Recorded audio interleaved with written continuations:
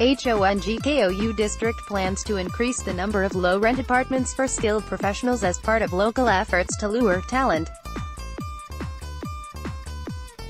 These apartments will be located in public rental houses, hotels, renovated factory buildings and industrial parks. They will be established across the district, the HONGKOU government announced over the weekend.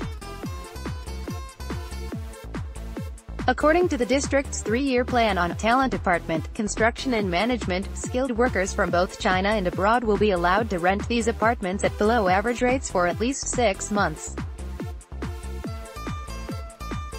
Housing subsidies totaling 8.78 million yuan, $1.37 million, will also be offered. The apartments are intended to serve mainly professionals in finance, shipping, business and scientific innovation, in accordance with the district's development blueprint. The first batch of apartments will be ready by the end of the year.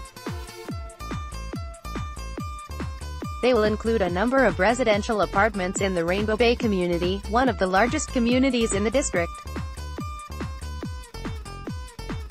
The government will also construct new apartment buildings as part of the scheme. Citywide effort. The district's plan will also see the transformation of some historic lane-style homes into high-end apartments for senior professionals at local enterprises. Those interested in renting such apartments can do so by applying through the recommendation of their employers. Applicants are required to hold at least a bachelor's degree. They must also not own property in Shanghai.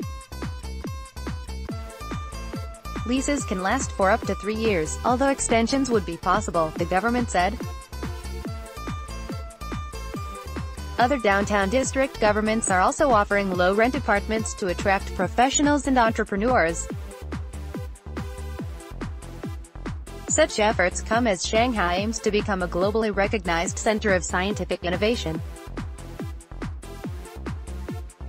The first batch of about 2,000 such low-rent apartments along the HONGKOU River in Zhui are ready to accommodate professionals, with the lowest rent set at 1,800 yuan.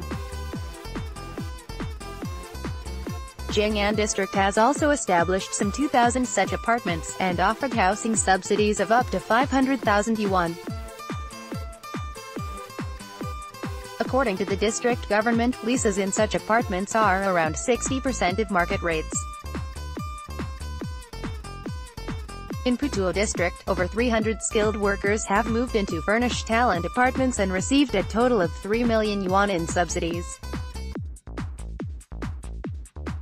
Pudong New Area government plans to build 9,000 international talent apartments at the Zhangjiang High-Tech Park, which has been designated as a science city in the city government's development blueprint. The city government has pledged to offer bespoke solutions, as it seeks to foster a conducive environment for innovation and entrepreneurship.